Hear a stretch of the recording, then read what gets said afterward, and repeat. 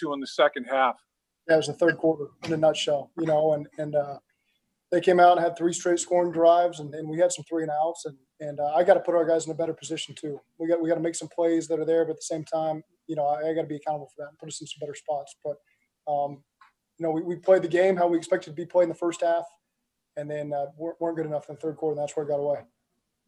How about when everybody started losing their cool a little bit? Do you feel like the officials lost control of the football game at any point?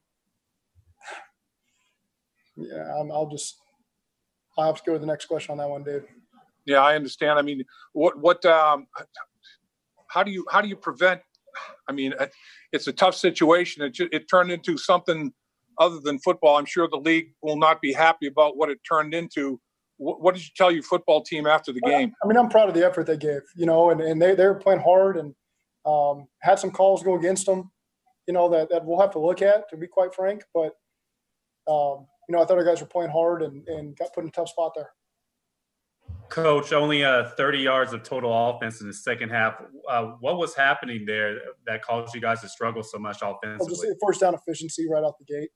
Two first down runs that put us in 2nd and 11, and then I think we were in 1st and 10, 2nd and 11, 3rd and 11.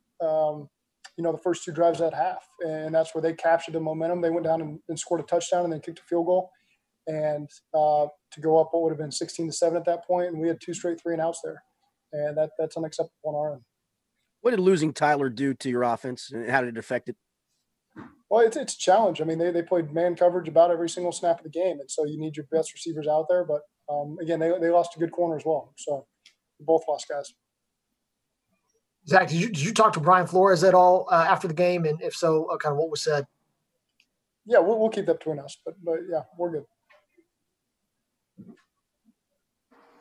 It looked like in the first half, the short passing game was paying dividends for you, particularly the outside, the tight end screens, the receiver screens, the throw to Boyd. It seemed like you were attacking that area of the field pretty darn well early in the game. Yeah, we obviously left 3 points on the field there in the first half that we should have had. So whatever we had, 4 possessions, maybe we should have had 10 points there in the first half, and just left points on the board there. But we were playing the way that we expected this game to be played and needed to continue on at that rate, and we just didn't do that in the second half. Coach, what do you say to Mike Thomas after back-to-back penalties there? Well, we'll watch the first one, first of all. And then the second one, he got there a little too soon. I mean, that's obvious. We know that. But again, that returner is a heck of a returner. That's the number 1 punt return unit in the league.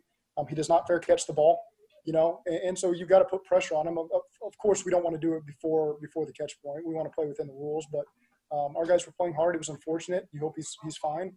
But again, there's no ill will there by Mike Thomas. I can promise you that. He's just being a gunner and trying to go down there and make a play. They called personal foul on the first one. Did they say that he hit him in the head instead of getting there early, or what was the call? I don't know what they said. Dave. They didn't explain anything to you? No? Sometimes they explain. Hey, Coach, should there have been another flag? I mean, Boyd get flagged for 15. Should there have been another flag? Should they have been offsetting? That's not what they said. Did they explain that?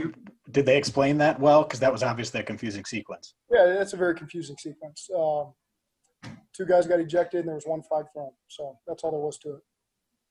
They didn't obviously, you saw the first push that started the whole thing. I mean, how did they think Tyler Boyd fell into all the people that he fell into, I guess? There was a lot of eyes on the situation. I was right there. I watched the whole thing. So there was a lot of eyes on it.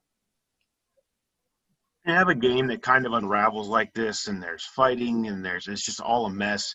People are going to say it looks like you've lost control of the team. What do you say to people that say it looks like you've lost control of the team right now? Well, I think our guys got put in some tough spots, and those are 2 core guys that got kicked out of the game, Sean Williams and Tyler Boyd, and again, we don't ever want that. We don't ever want to throw a punt. We need those guys. We're counting on those guys.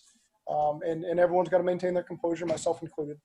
So we just got to look at what happened. But it was, I know they were both very frustrated with what was going on, and Sean got hurt there on a blindside block, and TD felt like he got hit way late out of bounds, and so, but again, we got to maintain our composure and be better than that.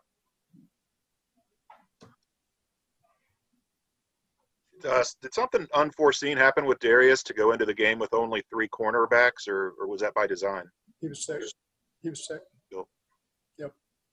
Did none of the practice squad guys travel? I'm sorry, did none of the squad, so you couldn't call anybody else up because they weren't here? COVID. Yeah, I mean, it was no, we weren't in a position with the way that the inactives were working to get another guy up there.